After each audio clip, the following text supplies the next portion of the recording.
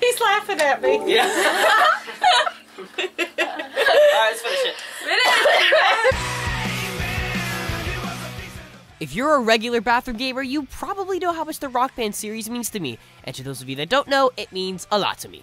Unfortunately, because of both Guitar Hero and Rock Band oversaturating the market due to competition in the late 2000s, it has been 5 years since a new Rock Band or Guitar Hero game has been released. But as you know, we now have Rock Band 4 for next-gen consoles, and Harmonix has claimed that this is simply a newer Rock Band, and that is exactly what it is. To celebrate a return back to music games, my mom, sister, and girlfriend claimed they traveled 8 hours to see me, but really, they just wanted to see the new Rock Band, and I don't blame them.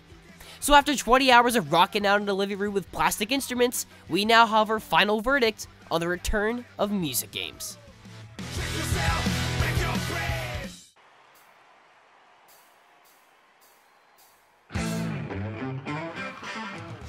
Rock Band 4, at its core, is more Rock Band, and this is a good thing. Its gameplay remains exactly the same, as well as its instruments, but when it comes to new instruments, I'm left feeling disappointed. The guitar model is exactly the same as prior iterations. They could even change the freaking color. Although I am impressed with the way the guitar feels now, with more responsive and less noisy buttons and a much more sturdy strum bar. What really grinds my gears though, is that the old overdrive button is now replaced with a share button. A share button. Really? Who thought it was a good idea putting a share button so close to your right hand? For the first 5 hours, I kept on hitting the share button, and it got really annoying. Now the only way I can activate overdrive is by tilting the guitar, and if you're in a comfortable position, tilting the guitar isn't something you want to do.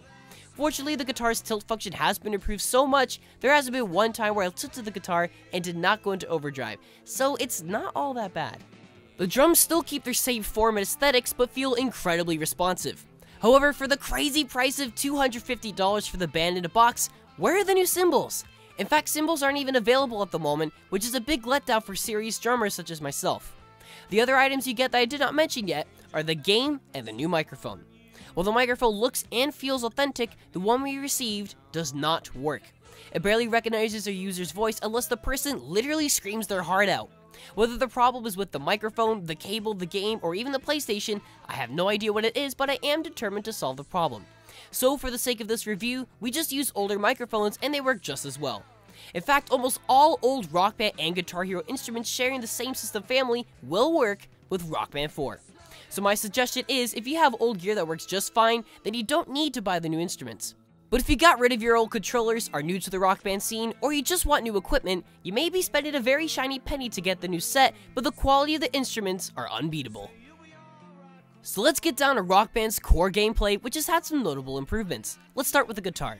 The new addition, which has actually been a big selling point for Rock Band 4, are the freestyle solos. When a solo will come up in a song, instead of just playing the scripted notes, you instead get to play whatever you want.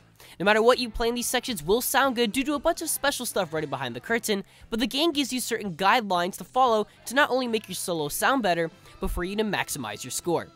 Blue sections are the top part of the guitar, while orange sections are notes to be played closer to the body. You can hold log notes, play a quick succession of random notes at any speed, you can tap the note, and even tilt your guitar to have some virtual feedback. When playing with the band, freestyle guitar is a blast to play, sounds and looks great, and it truly makes you feel like a rock star by giving you some creative freedom. You can always turn this function off and play scripted solos, which I prefer whenever I play guitar by myself. Regardless, the freestyle solo mode is actually one of Rock Band 4's most notable improvements. Drummers now have a new option when it comes to activating their overdrive. Instead of playing random drum fills that never sounded good due to latency issues, you can now play random pre-made drum fills. When it comes to activate overdrive, the game will pull up a random drum fill that will sound good with the song and ask you to play it. The problem here is that some of the fills completely ruin the groove of the song, with some fills so out of place it'll screw up your note streak. Instead of being forced to pick your poison, the option to just play the song note for note is available, and I highly recommend choosing this option. To all you singers out there, three-way harmonies are back and have actually been added to every single song that can support it. This is a huge addition that I am very grateful for. Another awesome addition is freestyle vocals. A harder expert difficulty, you don't have to sing the song note by note. As long as you're in the same key, you can sing it a different way and still get through the song. Basically, if it sounds good, you'll get just as much credit as if you were to sing the song note for note. This is a welcome addition to all singers out there, as we can now have fun and not worry about being penalized. As for bass players, nothing's changed at all. With all the new additions for every other instrument, bass is still the most boring part to play. This is a lost opportunity, and I really think they could have done something cool with the bass, but instead, it's meant for that guy that isn't good at any other instrument. As a reviewer, I find it very annoying when I can't explain something, when I have an opinion but I can't back it up with anything. As awkward as it is for me not to know why, Rock Band 4 brings the band closer and more focused than in any other music game. No matter who I played the game with, we felt tighter as a band, or in gaming terms, a team. We tried our best not to miss any notes, to use our overdrive in unison to get the 8 times multiplier. We tried to get as many points as possible and get 5 stars in every song we played. The only explanation I could think for this is because of how focused Rock Band 4 is. Gone are the keys and pro guitars, complicated menus, and other unnecessary additions. This is Rock Band at its core, and the game is stronger because of it. However, there are many changes that I just don't understand. Firstly, there's no practice mode. There's also no online multiplayer, which is okay because who really played Rock Band online anyways? There are also no competitive guitar battles, no kick-ass intro cutscene, and you can't change the physique of your custom character. The thought of every character being a walking stick doesn't bother me too much, but we can't even change your heights? I almost feel like there's no explainable reason for this. Fortunately, another cool thing that they added is the new tour mode, which functions like a campaign. You create a band, and in this case we're known as the Bathroom Gamers, and you tour the world playing show after show.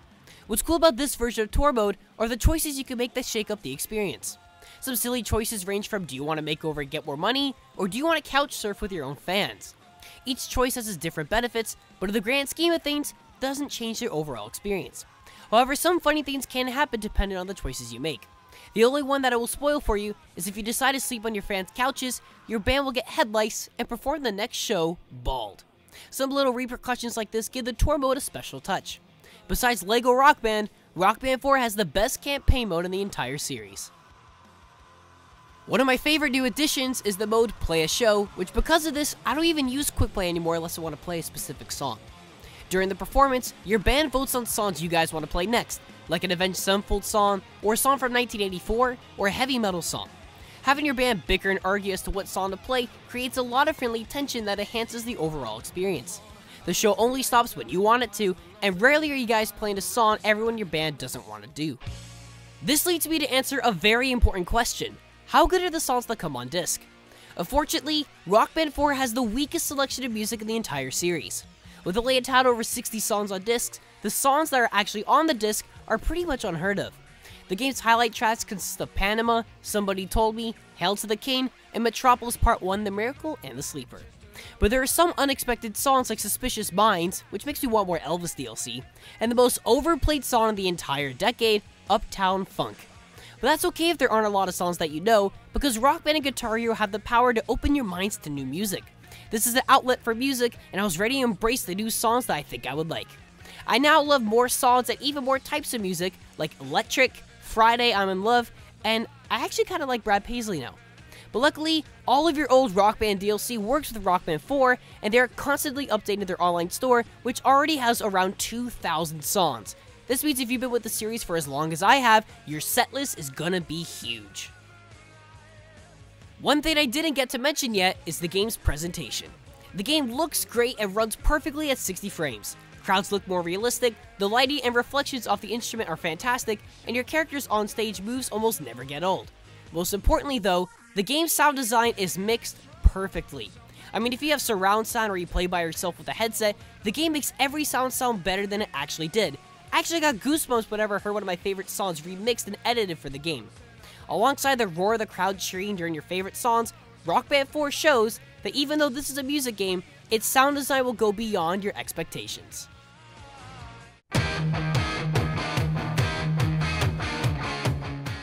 Instead of feeling like the next installment in the series, Rock Band 4 feels like a platform. It's a game that the more money you put in, the more you get out.